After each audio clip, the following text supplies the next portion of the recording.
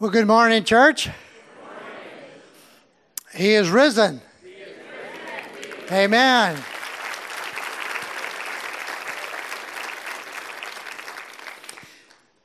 Have you noticed that when you have your mask on and wear glasses, it's hard to get your mask off without ripping your glasses off? Have you noticed that? And have you noticed if you got your mask on, you wear glasses, you can't see through your glasses? I told the other service, that's one of those tribulations Jesus warned us about. Amen? But we shall survive because we serve a risen God. Amen?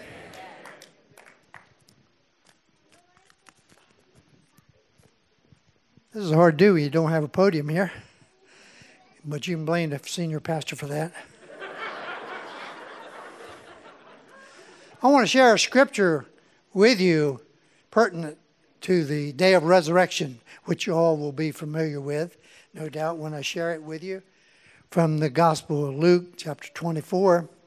It says, "Now on the first day of the week, very early in the morning, they and certain other women with them came to the tomb, bringing the spices which they had prepared.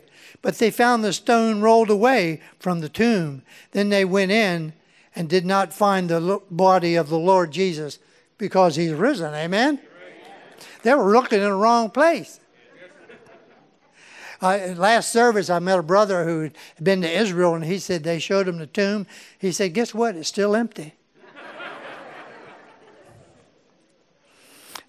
The rich man only loaned it to him for 3 days anyway.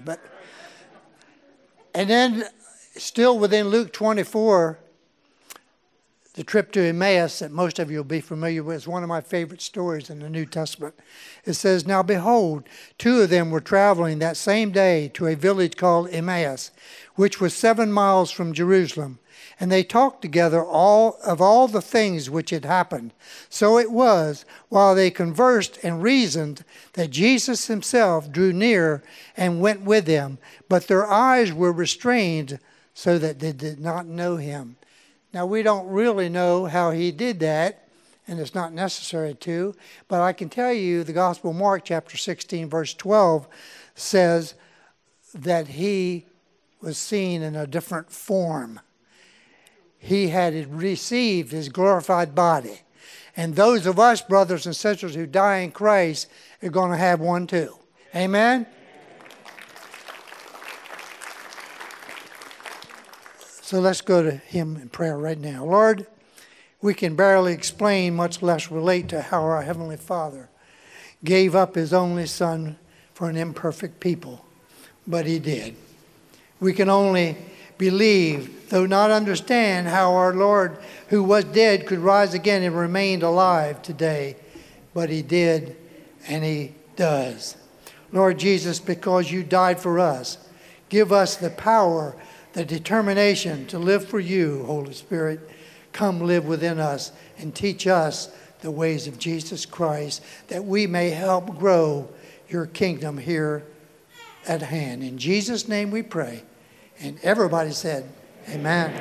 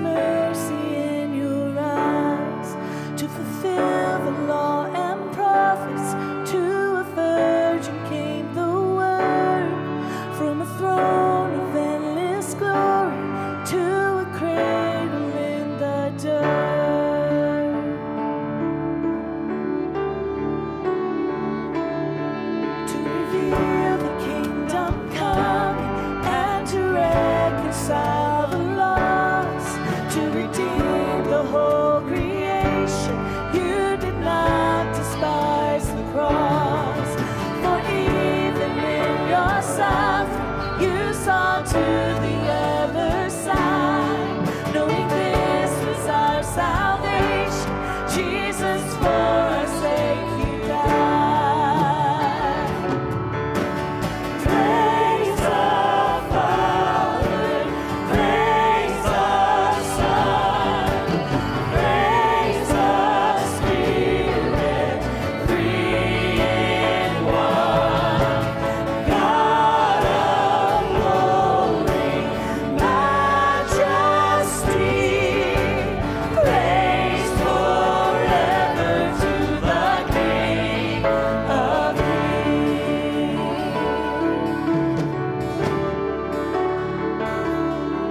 And the morning that you rose, all of heaven held its breath, till the stone was moved for good, for the Lamb had conquered death.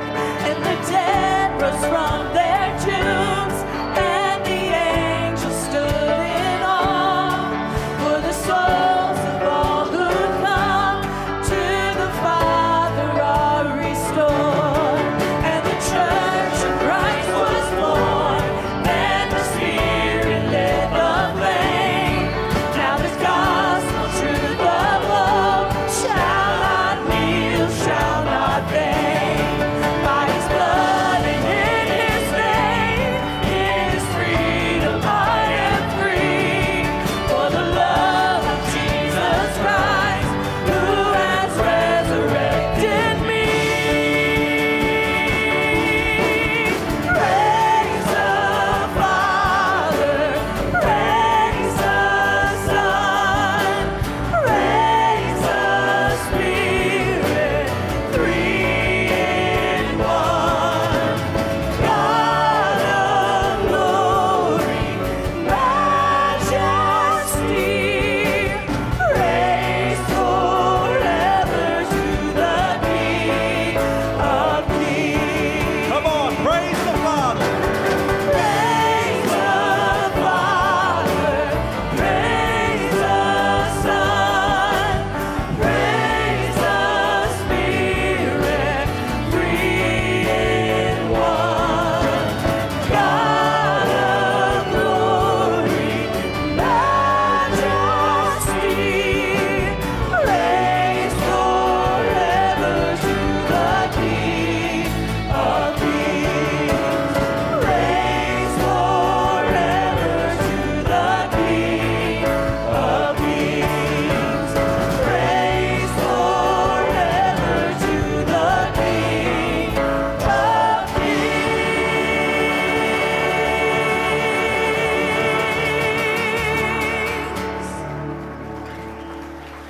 Praise God, from whom all blessings flow.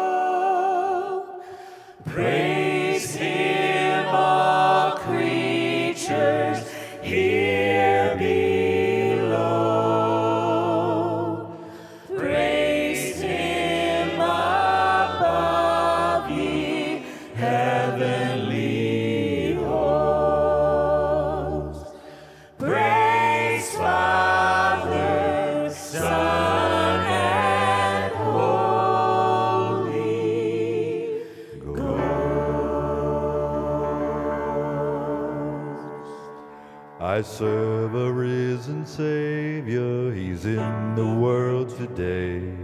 I know that He is living, whatever men may say. I see His hand of mercy, I hear His voice of cheer, and just the time I need Him, He's always near. He lives, Christ Jesus lives today. He walks with me and talks with me along life's narrow way. He lives, salvation to impart.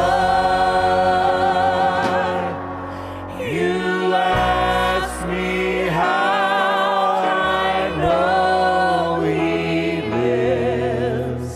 He lives within my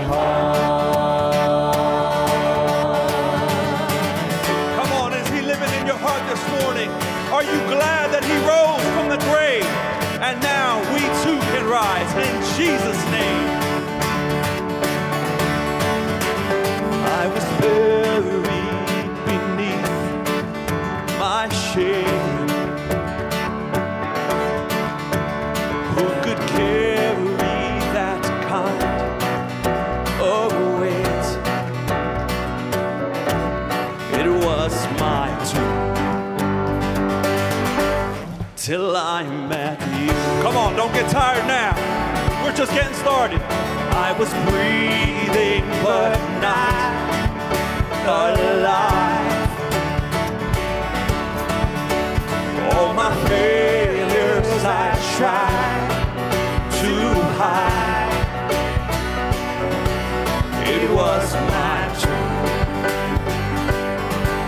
till I met you.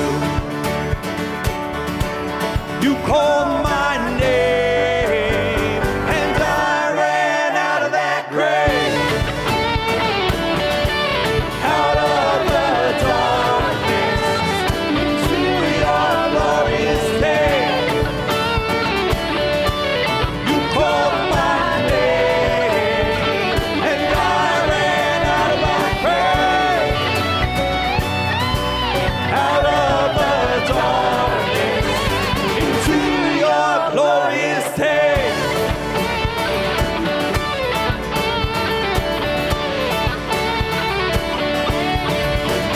Now your mercy has saved my soul,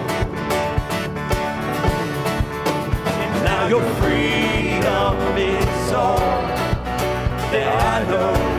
Listen, the old made new, Jesus, when I met you. Oh, what a day. You called my name and I ran out of that grave, out of the darkness into your glorious day. You called my name and I ran out of that grave, out of the darkness into your glorious day.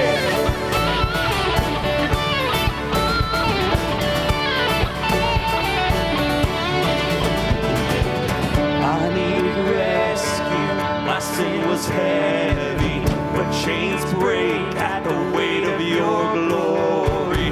I needed shelter, I was an orphan, now you call me a citizen of heaven.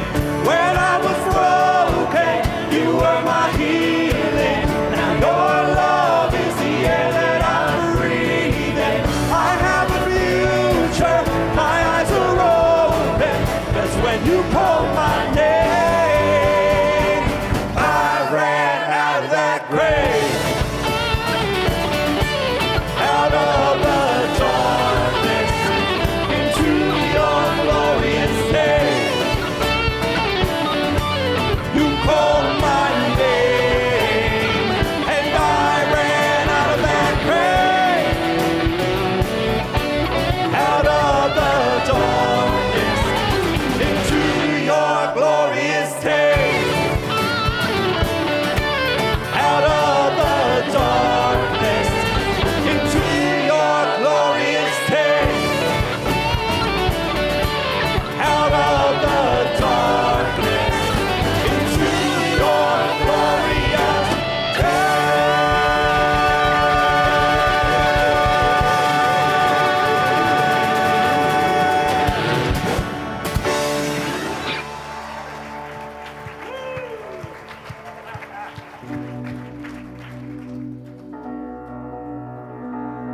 Oh, shame is a prison, it's cruel as a grave. Shame is a robber, and he's come to take my name. Oh, love is my redeemer, lifting me up from the ground.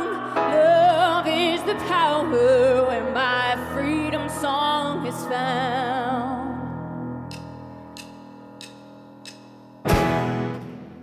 There ain't no grave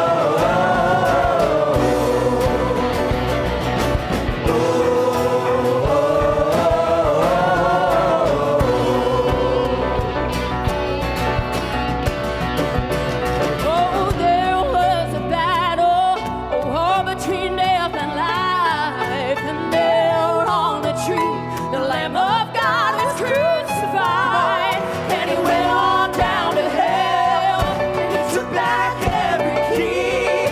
He rose up like a lion, and he set all captives free. He's alive, alive, alive, hallelujah, alive, praising glory to the Lamb. Alive, alive, alive, hallelujah, alive, forever, amen. Jesus is alive, alive, hallelujah, alive, praising glory to the Lamb. He's alive, alive, alive, alive, forever, amen. Worthy is the Lamb, worthy of our praise. Worthy is the one who has overcome the grave. Let the people dance, let the people sing. Worthy is the mighty King. Worthy is the Lamb, worthy of our praise. Worthy is the one who has overcome the grave. Let the people dance, let the people sing. Worthy is the mighty King. Worthy is the Lamb, worthy of our praise. Worthy is the one who has overcome the grave. Let the people dance, let the people sing. Worthy is the mighty King. Worthy is the Lamb, worthy of our praise. Worthy is the one who has overcome the grave. Let the people dance, let the people sing. Worthy is the mighty King. If you walked out of the grave, I'm walking too. If you walked out of the grave, I'm walking too. Come on, let's put our hands together. If you walked out of the grave, I'm walking too. If you walked out of the grave, I'm walking too. There ain't no grave gonna hold my body down. There ain't no grave gonna hold my body down. When I hear that trumpet sound, I'm gonna rise up out of the ground. There ain't no grave gonna hold my body down. There ain't no grave gonna hold my body down. Here we go. There ain't no grave gonna hold my body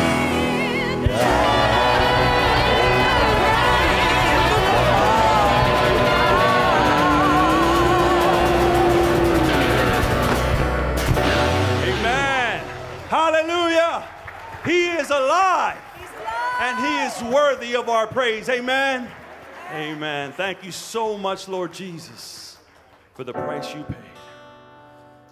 That it was only because of your victory that we now have life, and life to the fullest in you.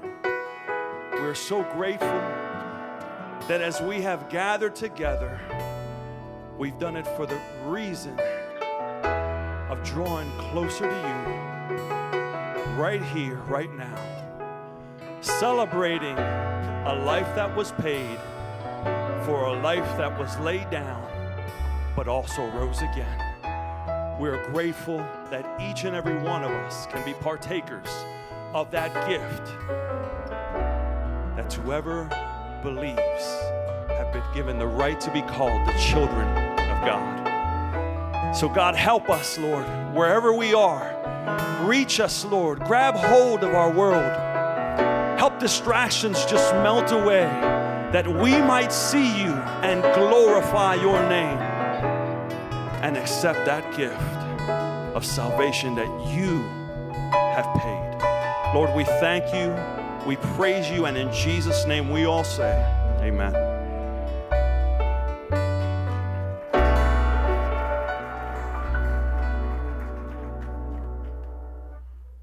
Oh, come on, somebody praise the Lord in the house. Amen.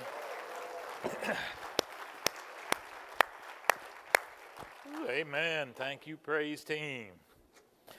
Amen. Praise the Lord. And I've actually remembered to do this right now. If we have any first-time visitors here today, first-time guests, we just want to recognize you. Anybody here for the very first time to a service at Crossroad? Just raise your hand. There you go. There you go. Woo! Look at them over there. Amen. Anybody else over here? Got anybody over here? Okay, right there. Yes, over here. Wonderful, wonderful, wonderful. Okay, ushers, that might give you an idea of how many welcome packets we need to have around that round table. When you leave today, go to the round table. You'll see welcome packets there. And please pick one up and then take it to your left to the Welcome Center. And they've got a wonderful gift for you. And we're just grateful to have you worshiping with us here today. Amen? Amen. Okay, now kids, we don't want you rushing all over each other. But you're going to go out those doors right there. And so why don't we just thank God for our kids. Amen. Thank God for the kids and the teachers. Amen. You can walk right out that door. And while they are walking out, I just see Bill Stewart right there. How are you doing, Bill? Wave a hand. Wave a hand. I know some of you are saying, who's Bill Stewart? Who's that? Well, if you'd have been at our old Napa building, you might have seen him up on our drums. He's a drummer that used to drum in our praise team, but he decided to leave the state. So what can we do? What can we do? But he's visiting us today. Aren't you glad to have Bill Stewart in the house today? Amen. Amen. Praise God. I was able to finish reading Charles Finney's autobiography. I don't know if you've ever done that. Anybody remember who Charles Finney is? Anybody remember? You're kidding. I'm serious now. Does anybody remember who Charles Finney was? We got just a few hands. That's sad. That is sad. And why was that? Because God used Charles Finney to do one of the greatest revival times in the 1800s we've ever had in the United States ever. And it was awesome to read his book and just read his stories of what was happening in revivals all around the country, not only in the country here, but also in England, and of course, yes, upper north and different places.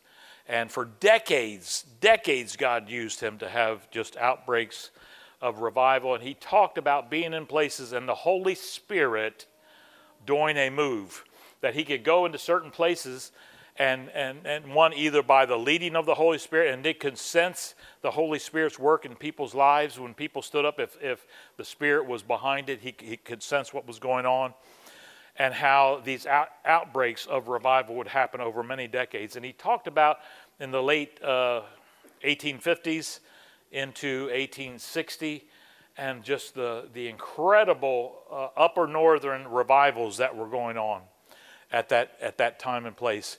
He speaks about somebody came from Nebraska. And of course, they didn't have cars. They didn't have all that. So if you came from Nebraska, you were most likely doing it by horse, or if you were catching the right trains. But this individual wanted to find Charles Finney, and when he found him, he said, it's just revival all over the country, all over the north. He said, from Nebraska until I got here, I never ran out of a place that wasn't having a revival. Either I found a revival meeting or a prayer thing that was going on, because that accompanied the revivals, that people got together to pray and just believe God to move. He said, from Nebraska to here, I never ran out of a place to be at. Every single night he was able to find a meeting. Can you imagine that happening? And back then, the West wasn't all developed at that point. So Nebraska was almost like being as far west as you could. 2,000 miles, he never ran out of a place to have a meeting.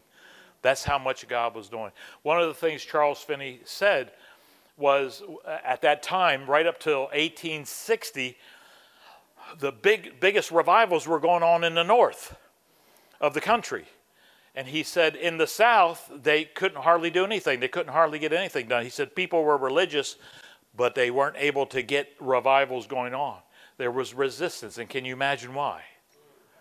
See, at that time when God was moving by His Spirit, then there became in people the sense of knowing and understand how wrong slavery was. And so the pressure was mounting on the South to be able to deal with this situation. And they weren't dealing with it. And here's what I want you to understand. When the South was having this outpouring of the Holy Spirit, when the North was, the South was not. How many of you know if you draw near to God, God draws near to you? Which means if you will not draw near to God, then God doesn't draw near to you.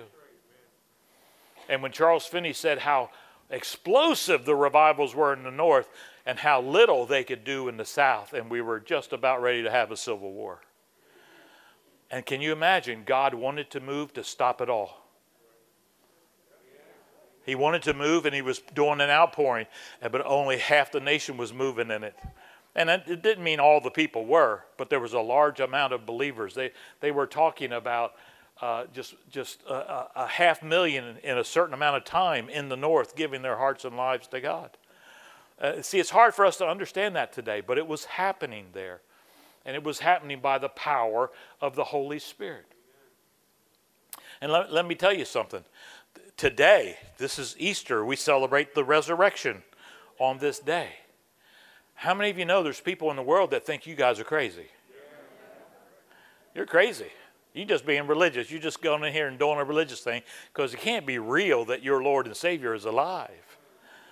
Now let me tell you, when you know He's alive and when He gets in here and His alive Spirit begins to affect you out there, that's what we call the power of the resurrection. The power of the resurrection to change my life, the power to draw me to Himself, the power to understand for the first time, what does this salvation really mean? I went to church and I was religious and I didn't know Jesus. I had perfect attendance pins and I didn't know Jesus. It wasn't until somebody introduced me to that personal relationship that my life was changed. And anybody in any place that is resisting that, here's what I remember. I came in when they called it the Jesus movement, when a lot of people all around, anybody remember the Jesus movement? You don't remember Charles Finney, but you remember the Jesus movement. Okay, the Jesus movement, a lot of people all over the country were coming in. And so a lot of people were accepting. There was also a lot of people resisting. And a lot of religious groups, and they didn't know what to do with all these people that were getting saved, that were getting born again. They didn't have the glasses to see it. They couldn't see the kingdom. It's not until the kingdom touches you that you can then begin to see the kingdom happen. You know, when they came to Jesus and Nicodemus, and he says, "We know who you are." That's what Nicodemus said. "We know who you are. You're a man come from God." So, because nobody could do these things except God was with him. So basically he was saying, I got glasses to see who you are. I know who you are. And Jesus turned around and told him, except a man be born again, you cannot see the kingdom of God. Basically, Nicodemus said, I could see. And Jesus said, you can't see. You can't know anything about it till you come into it. And there are people resisting the kingdom today who think you're crazy, that don't know anything about it. And we, in this place, I pray and hope we all know about it and that we personally are not resisting what the Holy Spirit wants to do. Because Charles Finney was part of revivals all around this nation because he ran into people who God moved on their heart and they stopped resisting what God wanted to do. And when resistance went down, the incredible things went up. When resistance went down, revivals happened and people got saved. In many places throughout his book, he said people came to the place where they didn't know anybody that wasn't converted in the town. Can you imagine? You know, that we don't know anybody in Georgetown that's not saved. Or we don't know anybody in Seaford that's not saved. This is how strong the revivals were. That they got to where they consumed the whole towns because a low resistance to the Holy Spirit was manifest in their midst. Some of you might not remember this, but I remember this. We were planning something in Milton, and it was going to be an outside event, and we made sure the day before to make sure it was going to work with the weather, and the weatherman came on WBOC, and he says, it's going to be beautiful, it's going to be wonderful, great. So we're like, okay, we're good. You know, we thought it was, but he's still saying it's good weather, so it's going to happen.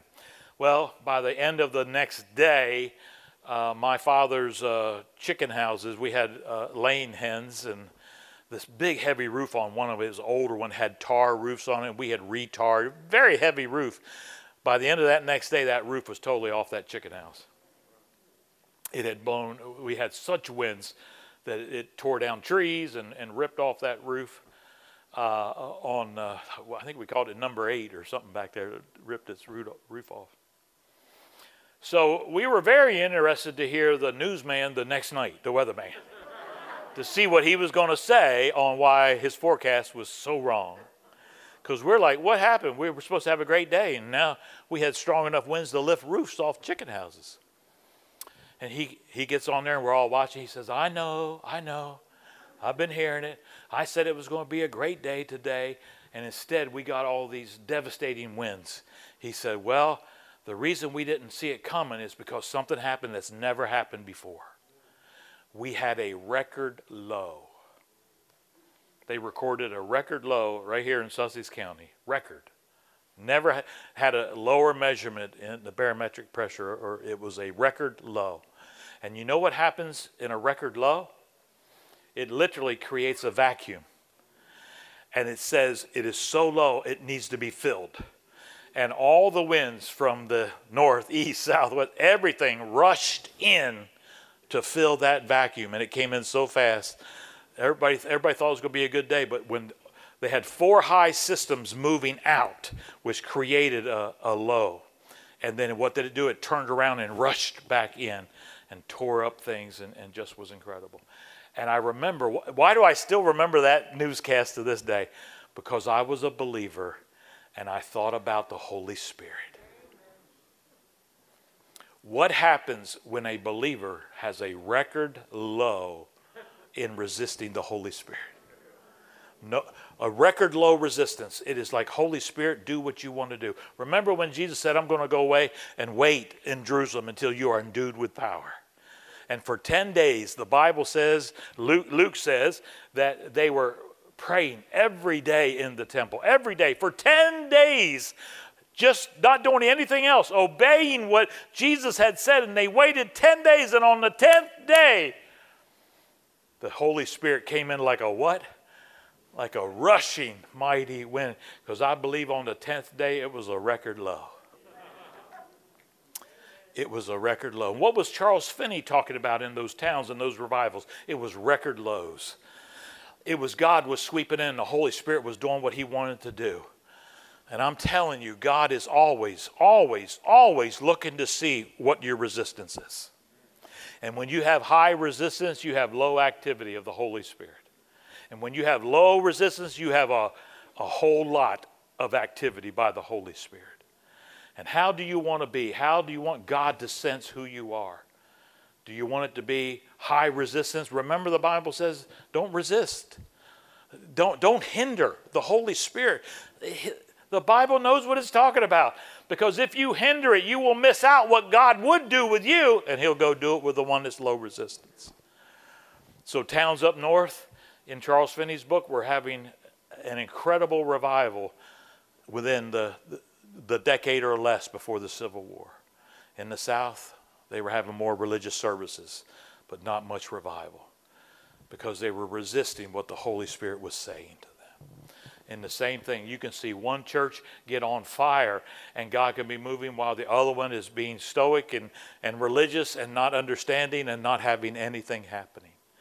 Anybody remember in your life when God wasn't doing a whole lot? You may have believed in him, but if you had resistance to him working in you or a total lack of understanding, you may have seen very low to no activity. Yet when God is not being resisted, what the power of God can do. How many of you know? Because the Holy Spirit resides in here, and it is the power source of God. Amen. Amen. And when I say in here, I don't mean Rick Betts. I mean all of you, you know. All right, look at these scriptures here, beginning in Acts. Look what it says. And with great power the apostles gave witness to the resurrection of the Lord Jesus, and great grace was upon them all of them. maybe in our history of at least recording, this may have been the lowest resistant moment on the earth we've ever known. The Holy Spirit was poured out in such a way that we don't hear of anything about sins. We don't hear of anything about people thinking in the wrong way. The Holy Spirit was doing things. People were being healed. They spoke in boldness. The Bible says that when they said, Lord, they've threatened us now, and it says the place was shaken with where they were in, and they were all filled with the Holy Spirit, and they went out preaching boldly the Word of God, living that bold example, and all these great things. It was so powerful in God that when the first person finally told a lie, they died. Would you not say that's some pure power? Pure power. And how did that much power accumulate in one place? Because of low resistance. Low resistance. They were willing to let God do what God wanted to do. Why was Jesus so powerful? Because there was no resistance to the Holy Spirit. He says, whatever, I don't go anywhere except the Spirit tells me. I don't go anywhere except my Father tells me what to say. Just no resistance at all to what his Father and the Holy Spirit wanted Jesus to do. Keep going to the next one. Romans chapter 1 verse 16, for I am not ashamed of the gospel of Christ, for it is the what? It is the power. The power of God to salvation for everyone who believes, for the Jew first and also for the Greek. So this Jesus who arose from the grave, that power is locked up in the gospel. When you believe it, that power gets in you. And if the same Spirit that raised up Christ from the dead dwells in you, then He will raise your body. You may say, but it's getting old. And if God doesn't come back, I'm going to see it die. Yeah, and God's going to raise it up anyway. If the Spirit that raised Him up is in you, that power will be there when that day comes. This is the power we're talking about to change lives, to change people, to change your neighborhood, to change your workplace. You may say, how that's going to happen? One person at a time. It's going to happen one person at a time.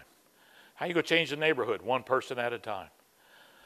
But it doesn't change if you're not open to the Holy Spirit to do His work. If you are resisting the Holy Spirit, when He says go talk to your neighbor, when He says do that good thing for them, when He says, and you are resisting, you just want peace, you just want to be in your house, you just want to do your own thing, well then don't worry about the wind blowing. Because you're resisting what the Holy Spirit could do. 1 Corinthians chapter 2, verse 4, and my speech, and this is Paul speaking, my speech and my preaching were not with persuasive words of human wisdom, but in demonstration of the Spirit and of power. Sometimes we look in the natural and we want to see that wise, intelligent person. We want to see that one of great stature and somebody that looks good, and we're looking for some of those things. And God doesn't need that at all. He just needs a heart that's sold out and won't resist the Holy Spirit. And God can do the incredible. And look at all He did with Paul. Yet the Word seems to confirm he was not a man of great stature. He wasn't a man of great speech. He was able to write really well.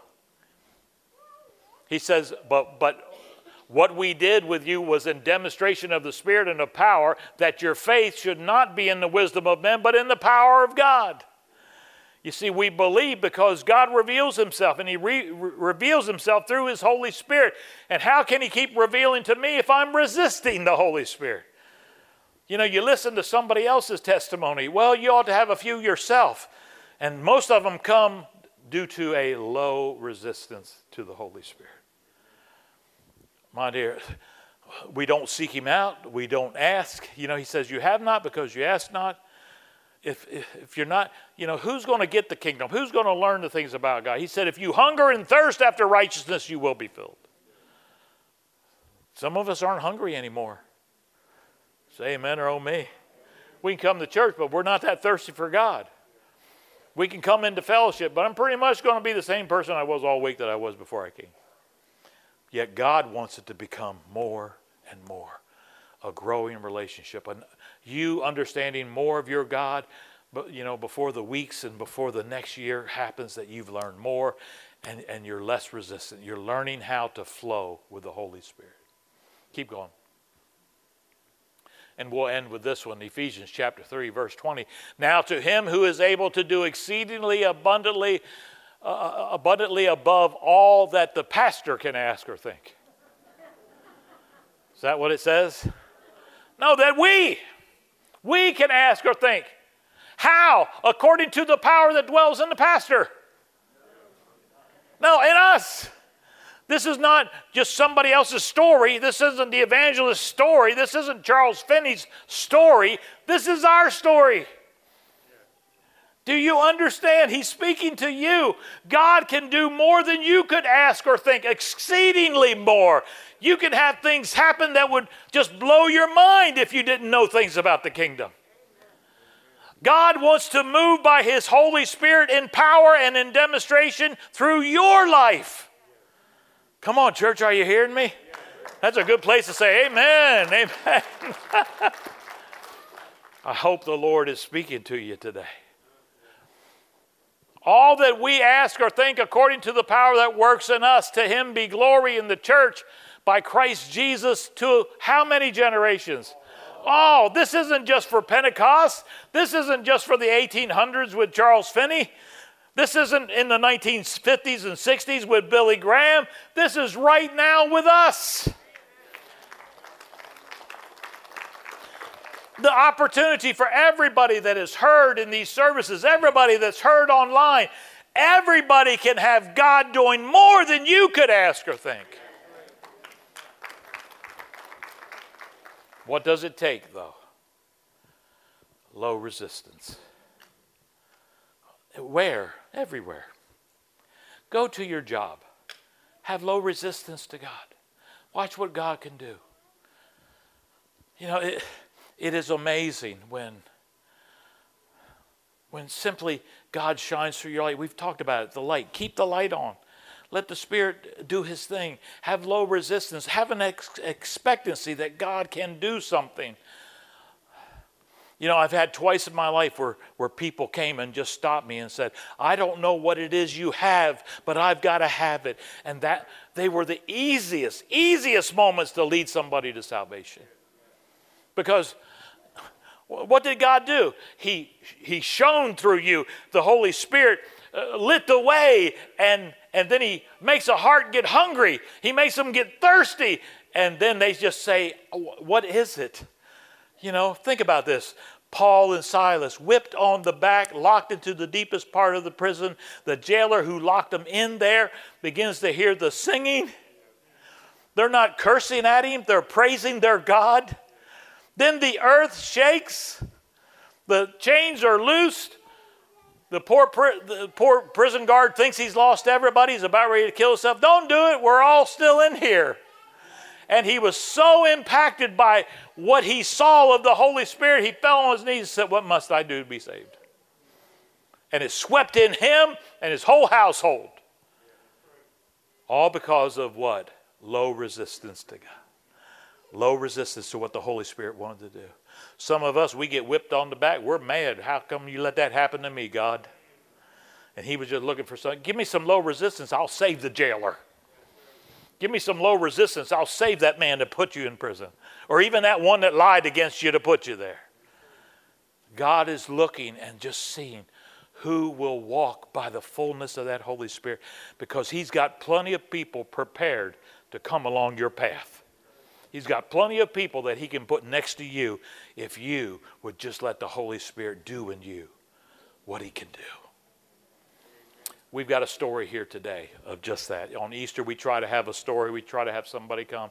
This is a story of God guiding somebody and doing things maybe they didn't think that God would do.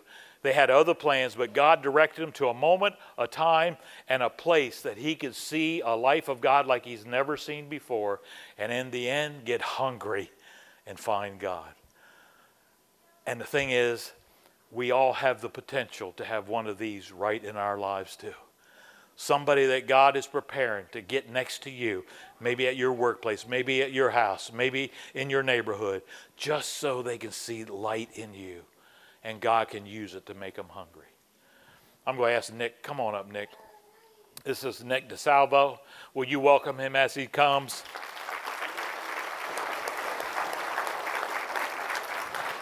And he's going to share his story about how God brought him to a moment and a place that changed his life. Thank you, Nick. Thank you, Pastor Rick. Well, good morning, everyone. Thank you for coming. Happy Easter. It's truly amazing to see this place as packed as it is. COVID has really, kind of ruined a lot of plans over the last year, but he can't ruin the church and ruin us. And it's wonderful to see everybody here today, and I'm very glad to be able to share my story. When I was asked to do this about 2 weeks ago, of course I tried to prepare and talk, because Pastor Rick makes it look so easy. However, it took me down an emotional roller coaster that, I hadn't really visited, since those times had left me. And I pulled up my phone and I went to Facebook. The first thing that I saw on there was a picture, and it said, "Doors are opening. The wait is not punishment, it's preparation." And I truly believe that, very, very much so. And when I reflected on, the path that has brought me here, a lot of things made sense that, they weren't quite decisions that, if it was up to me, I would have made a choice. But it was God's doing, and it's God's reason why I'm here today to be able to share this with you. And my story starts about 25 years ago, as far back as I can remember. And I lived with my mom. And as long as I can remember, my parents were separated. And my dad was an over-road truck driver, so he wasn't home typically. And, I lived with my mom up in Kent County, Dover area. And, she did her best to take care of us. I had a roof over my head, food in my belly. I had a place to stay. And for everything I knew in that time frame, I was comfortable, I was happy. But what was going on around me, I wasn't aware of. I wasn't old enough to, kind of know what was going on in my life besides the fact that, I was a kid and I needed my mom and my parents around to take care of me. And my mom's from Wilmington, so all of her family's from Wilmington, and she grew up that way. And they would come down on weekends, and my grandmother and my aunts, they would, they'd get me all dressed up and they'd take me to a church. And every time I came down, it was a different church. And that was my first introduction to, going to church and to what God, who God is. However, the version I was getting isn't the real version. We would come home from church, and at the same night, everybody would get together, and they'd go out in the kitchen, they'd be partying, they'd be doing drugs, they'd get fighting and arguing, they'd steal from people to feed their needs and their habits. And, I was still young enough to know that that's not a life that I wanted. I knew that wasn't right. I didn't know what was right, but I knew that wasn't it. And, as I got older, I've seen, that group of people, they struggled to hold jobs. They struggled to keep a house. Unfortunately, my aunt struggled, and she ended up losing all of her kids. And then a few years ago, she passed away from overdose. And she never really had the opportunity to even see her kids grow. To me, that was unacceptable. It's not a life I wanted. As I got older, I went into high school. I said, well, I'm going to learn to weld. So I went to Polytech High School with aspirations. I was going to learn a skill, and I was going to hit the road, and I was going to go. I was going to get out of Delaware. I was going to go make some money. I was going to travel the country, and I was going to go, get away from all of this. Well, I'm standing here today because I didn't get out of Delaware. I'm still here, and like I mentioned, if it was my choice, I wouldn't be here today to speak to you. But it's God's plan. I'm here today because I believe somebody needs to hear this message. Although my story is unique, somebody's probably going through a similar scenario. And as I got older, I got a job. My first job was working for brass sales at Felton, and I didn't make a lot of money, but I made a little bit of money. And I made enough to put fuel in my vehicle and make some money to eat and buy work clothes, tools, etc. And we had gotten to a point where my mom had bought a house or bought a trailer in a trailer park, and she was very proud of that, and I was proud of her for doing that. However, she couldn't let the bad things go, and her habits eventually caught up to her. And I was down at my dad's one weekend when he was home, and we called Mom and said, "Hey, Mom, we're coming home. We're excited. Let's go do this. Let's have some fun." And the toughest, probably the toughest phone call I ever had was her crying on the other end of the phone and said, "You can't come home because you don't have a home anymore."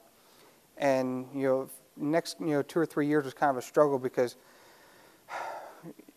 having a permanent home, we were kind of homeless. But, we had family that took us in. I stayed with an aunt, in a 2-bed, 1-bath house. There's 3 adults, 3 kids, and it got kind of small pretty quick. And I got very comfortable on the couch. We stayed there for a few months and went and lived with a friend in similar scenarios. It was a small place, but they opened their doors up to us. And at the second place is where, I had gotten a job and I started working. And it came up that, the people we were living with there, somebody stealing from them. Credit cards were being maxed out, stuff had gone missing. And, the blame was put on me. Well, he's got to be taking it because, look, he's getting this or getting that. Well, I had a job. I was working and paying for things. And when I would come home, I would empty my pockets. I'd put everything in a hat, and I'd sit it on a dresser because the next morning I'd get up, I'd get ready for school, I'd go to school, and then after school I went to work. And, I was like, man, I put I said, I'm missing money. I said, I don't know what happened to it. And, or I'd go looking for, some movies. My movies were gone. And every time I'd look for something just so happened to be missing. And I thought, well, I'm in and out all the time. Maybe I'm misplacing it.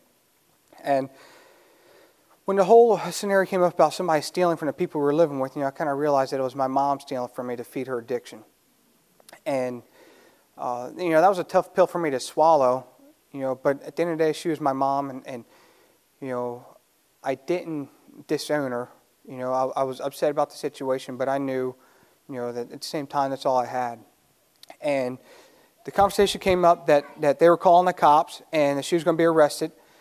And so, I called one and I said, hey, Mom, I said, here's what's going on. So you either need to go or you're going to jail.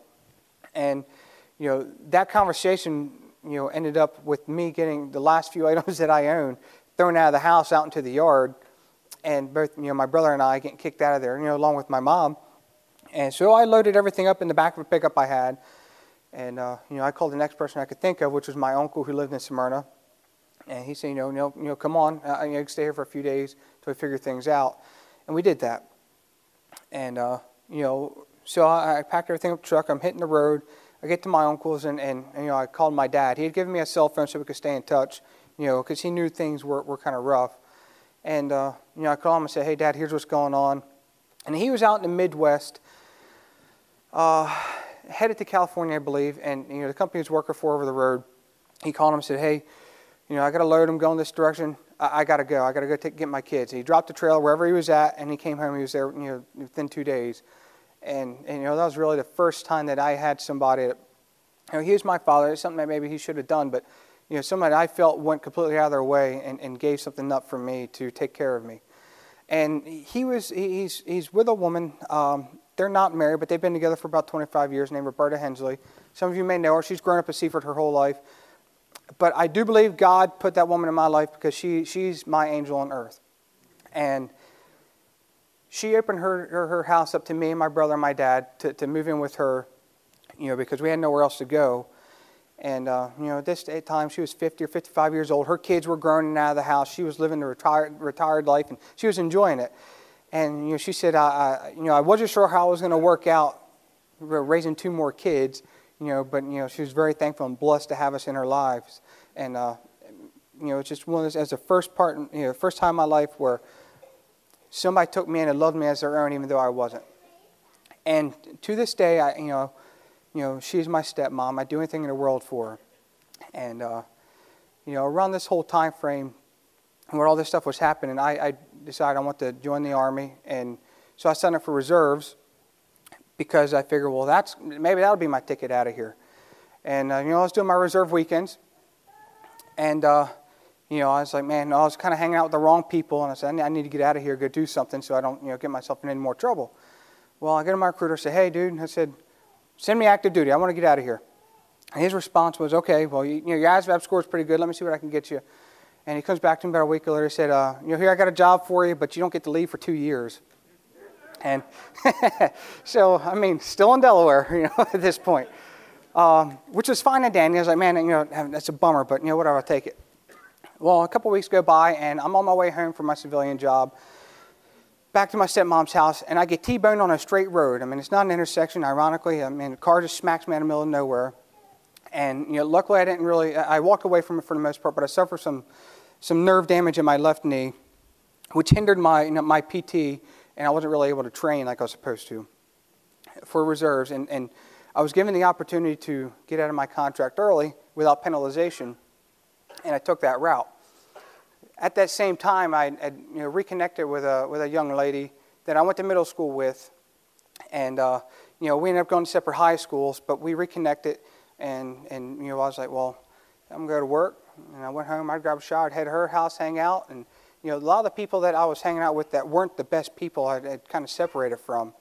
And that woman's now my wife, and I'm very thankful for that, because those two women were really kind of a guiding light for me to change direction and make better choices.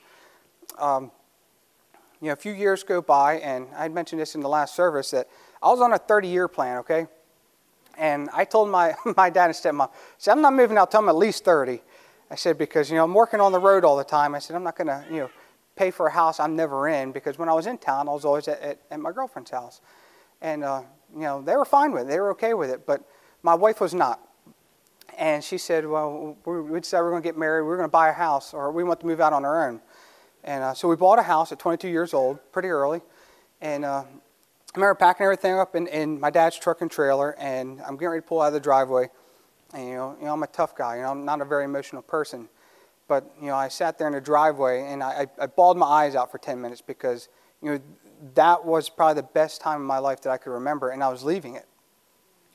And not knowing the journey that was taking place, you can't really foresee the future or expect where you're going to go. I knew where I'd been, and I knew I wasn't going back to that. So we bought a house in Seaford, not too far away. And, I had gotten a phone call one day, said, hey, or what are you up to? And it was a guy I'd worked for when I was younger. And he said, are you working? Do you like your job? I said, man, it's okay. I said, I like it as much as I like working. And he said, well, do you want a job? I'll take you to Texas. And I said, well, yeah, I've been trying to get out of here for a while. So I was like, cool, you get to go again. Well, long story short, I ended up not going to Texas pipelining. And, but my wife and I decided at this point, so we're going to move. We're going to go somewhere, because, it's evident we want to get out of here. And we had looked to move to Pennsylvania with some family in the Reading area. And we sold our house to a gentleman that was looking to buy. And it kind of happened. It was off the market, and something happened pretty quick.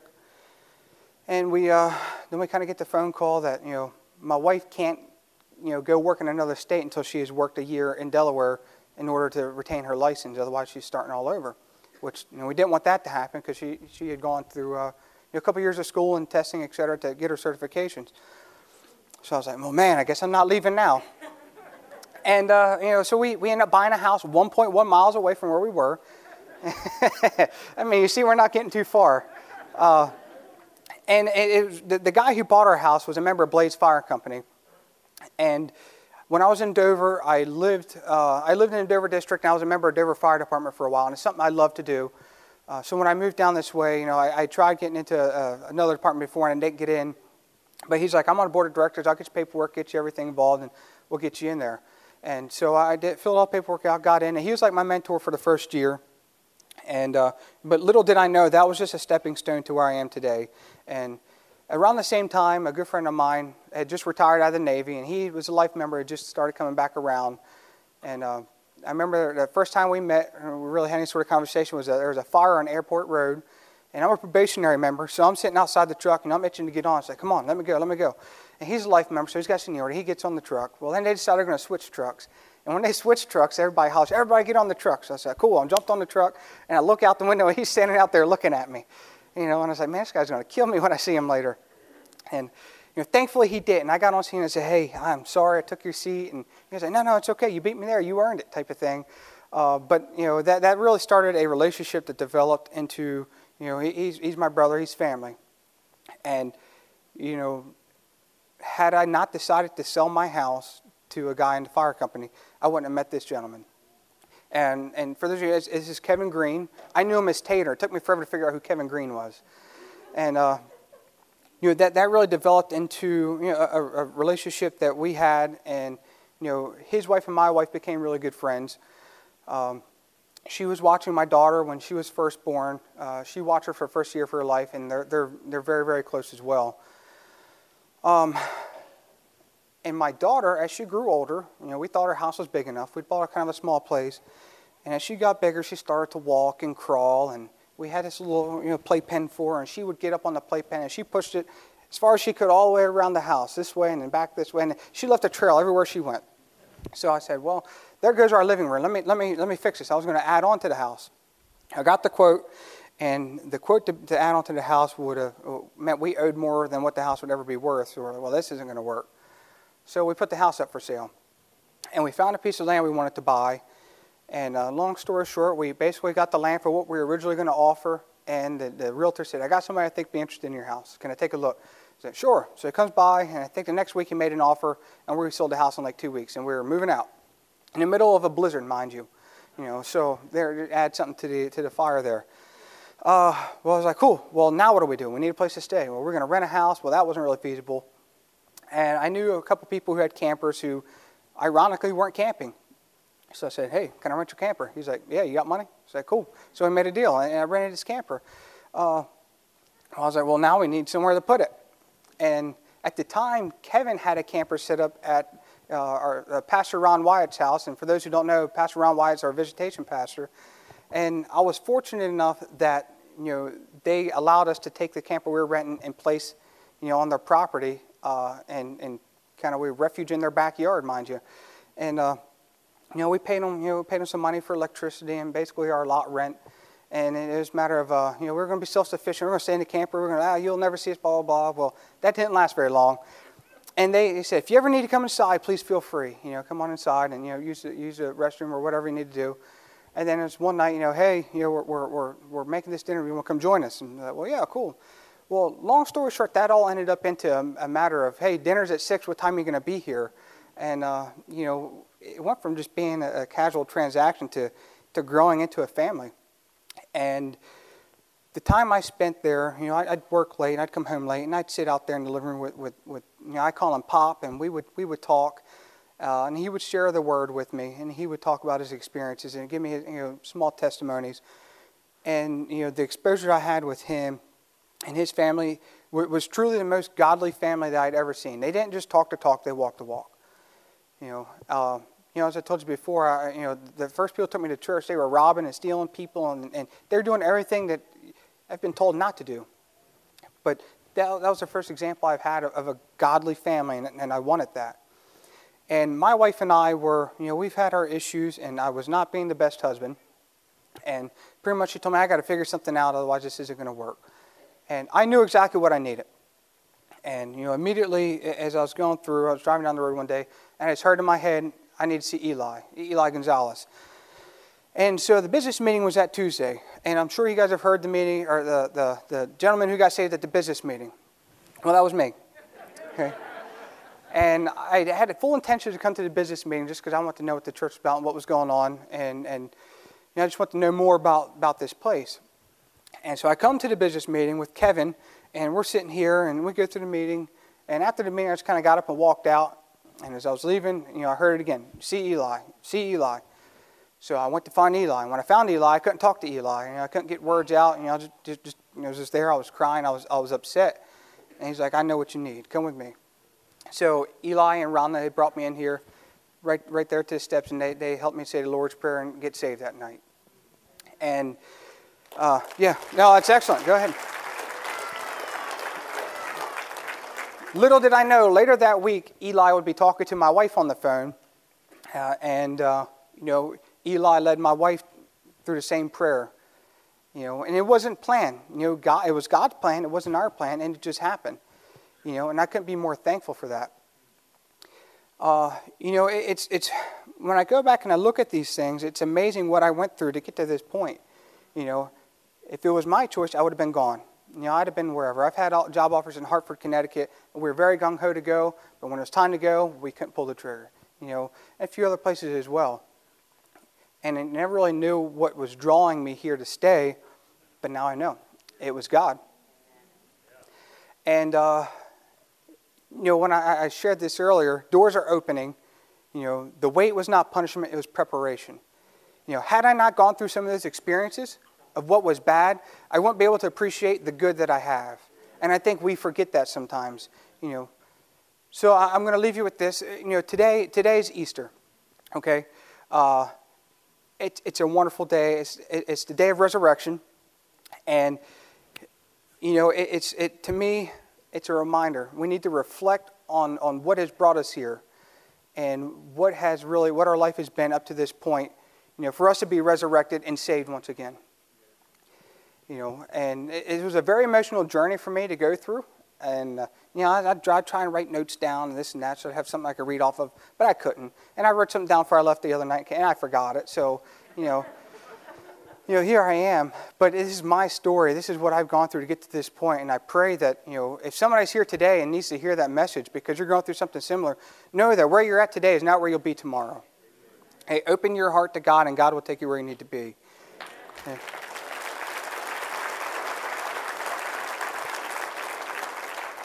I couldn't be more blessed. I couldn't be more thankful for the opportunity.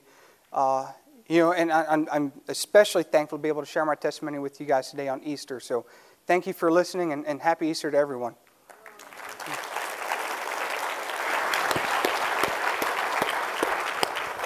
Ooh, amen, brother. And how many of you can understand that God may be preparing a Nick to end up in your backyard? Preparing a Nick to get on the job site with you. Preparing somebody. Look at all the things God had to do to get him into that association with the Greens and with the Wyatts. And just so he could end up here at a business meeting and give his heart to the Lord. Give God glory for that. Thank you, brother. Yeah, thank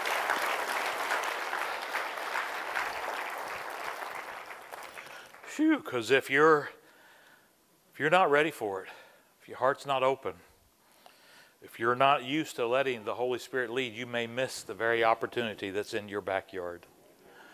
I love the fact that even though he and his wife weren't at a place of that total commitment, yet they were being asked to come in and be that friend.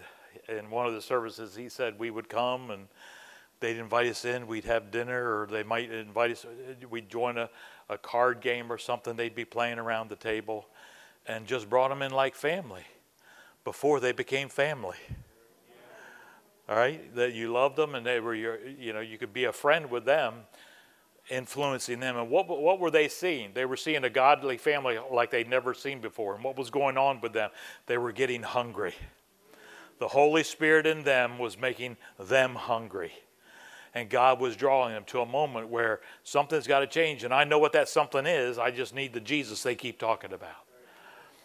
So who knows who God is bringing into your line of touching. And if you're resisting the Holy Spirit, you won't even see who they are. But if you've got an open door for that, watch out, because the power of God will bring your friends into the kingdom. Amen. Why don't you stand? Ooh, amen. And I don't know what the Holy Spirit said to you today, but I believe he was speaking to people. And whatever he said, don't resist it. Have an open heart to what God's saying and how he's leading you. And somebody may be here much like Nick's story and need Jesus. Maybe through this you already know God's put the hunger in your heart. You already know you need to have this change. And the change is you've got to stop being Lord of your life, and Jesus needs to be Lord of your life. You come off the throne, you put him on it, put him in charge. It's not about you anymore, it's about him. He died on the cross to make that relationship with heaven possible. He removed your sins on that cross and gives you an opportunity to have heaven as your eternal home. He will begin to affect you here in the kingdom of God. If that's you, brother, sister, you know God's calling you to give your life, your heart to him. I can lead you in a prayer of committing your heart, your life, everything to the Lord. And people that are here that already understand that are going to be happy for you. They're going to be happy for you. And they'll support you in the prayer. But you've got to be bold in front of men and women. You've got to identify with Christ. You've got to confess him and say, it's me, Pastor Rick. I need Jesus as my Lord and my Savior. So if that's you, brother, if that's you, sister, be bold. Raise that hand, and we'll say this prayer with you, committing your heart, your life to the living God. Anybody in the room that needs that prayer, raise your hand up high, and we'll say this prayer with you. Right there, brother, right there. Amen. Anybody else? Anybody else? Don't want to miss anybody. We got a hand right there. Right here. Is that a brother right there? Right there, a brother. All right, anybody else? Anybody else? Anybody else? Okay, we got a brother here, a brother there. Amen. We had a sister in the last service. That's awesome. All right, well, and there may be people watching online right now that have been moved the same way. So let's say this prayer with them and just believe what God has done. He's drawn you to this moment. Just let your heart release to Him. Receive Him in as your Lord and Savior. Do this prayer in faith as we pray this together. Let's say it together. Dear Lord, I thank you for today and the words I've heard. You have used them to draw me to yourself. So right now, in front of all these witnesses, I receive you, Jesus, as my Lord and my Savior. Come live in me. Thank you for dying for my sin and removing them out of the way. I turn from those sins and choose to live for you. Holy Spirit, come and fill me now. Teach me the ways of Jesus, that I might follow after Him all the days of my life. And it's according to your word that as I do this, I can confess by faith that I am saved. In Jesus' name, amen and amen and amen and amen and amen. Amen.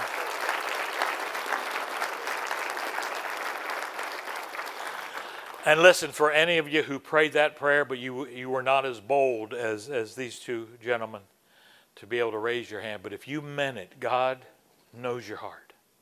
So please, I'm asking them, both of them, to go over here when the service is over. Pastor Ken, I see you over there. He's going to be praying with you. He's going to give you a brand new Bible if you need it. It's a study Bible. It's a big investment, but we believe you've just made the most important decision of your life. And anybody online that did this, please let us know so we could invest in you also. But we say to every one of you, welcome to the family. Welcome to the family. Welcome to the family. All right, church, you know what we got? 7 days before we get back here. What are we going to do with it? Let's be open to His leading, open to the Holy Spirit. Listen, just don't resist.